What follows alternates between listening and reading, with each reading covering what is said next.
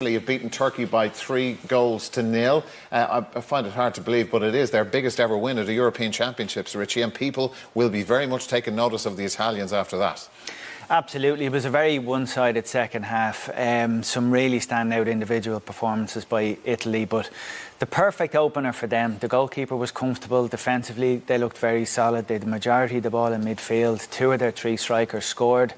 Berardi, I thought, was excellent. Spinazzola likewise, and it was as emphatic an opening night victory as they could have hoped for. Turkey, exact opposite. We'll talk about them in a moment, but perfect start for Italy. Liam, did you expect Italy to play as well as that for the victory and the performance to be as emphatic? Well, you don't win your 10 games in qualifying and go 27 unbeaten if you're not doing something really right. And they look so professional, so efficient, play for one another.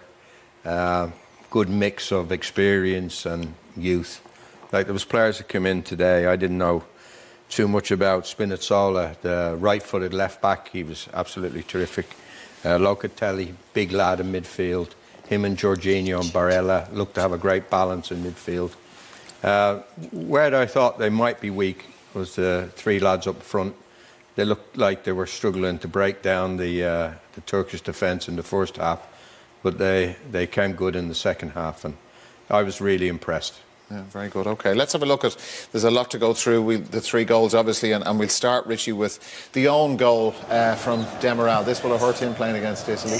Yeah, there was an element of fortune with this. Obviously, it's an OG, and Mirash there slips in the build-up, but Italy completely deserved this. They were on top, the ball from Locatelli initially, and then was Mirash, was he flat-footed, was he losing his balance, was he too slow to react, or did he just slip?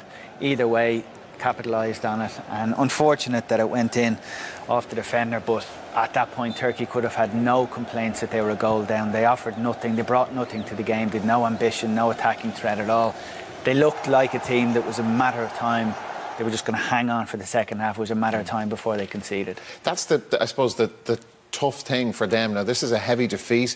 Morale will be low. But, you know, we spoke about how they kind of breezed their way into the tournament and were winning rave reviews. But they just sat there and defended. So I don't know, maybe you could say the occasion got to them. Opening night, global audience, playing in Rome against Italy, one of the hosts. But maybe it's a feature of the format of the tournament. Only 8 teams are going to be lost in the group stages. So many teams will go into this pretty cagey, pretty conservative, thinking 4 points, probably, maybe even 3 points will be enough. They're not going to take chances. So if teams do come up against stronger nations, hopefully we won't, but maybe the group stage will be littered with really defensive, one-dimensional performances, but hopefully not. I hope not. No. Really. Well, that was awful from Turkey. No ambition at all. Because we spoke beforehand about the attacking players they have up front. We've nothing to say about them. Yeah, we have something to say about one of them in a little while. We'll get to that. Immobile, Liam, you know, this guy, you know, Italian fans want him to really step up at this tournament. Did you see enough of that from him tonight? Yeah, I thought particularly second half here he took his goal really well, Dara.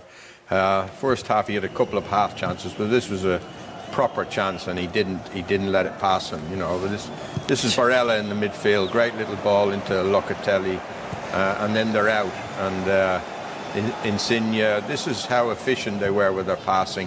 Again, back to Barella. Barella was involved in all 3 goals. I was really impressed with him. This is Berardi, good ball. This is Spinazzola coming. He's the right-footed left-back, as I talked to you about. And as it comes off the goalkeeper, you wouldn't want it to fall to anybody else but Immobile, because he's cool, calm, and he just takes it like a real top striker would. Side foots it in a tight situation. I was really impressed with that goal.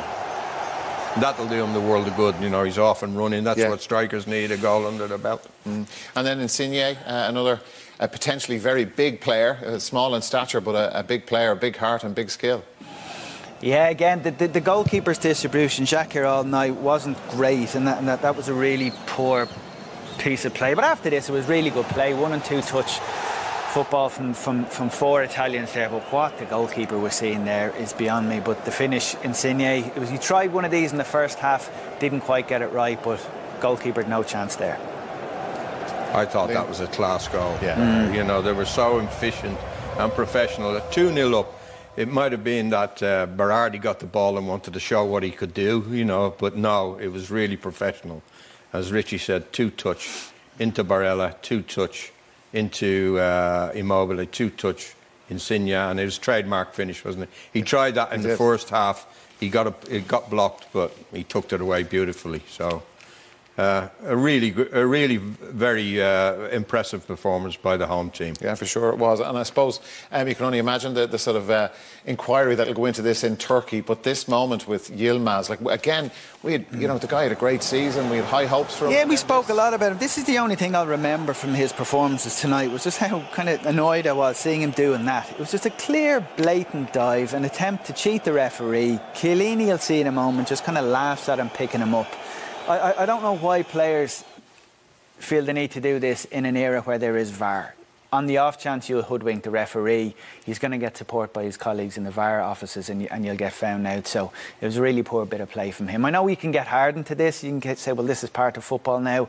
Players do it all the time. We're used to seeing this for years, but I still think you should call it out when people make complete prots of themselves. But it just looked so ridiculous. It did, and to compound it, it was part of a performance where, as an attacking threat, Yilmaz was really...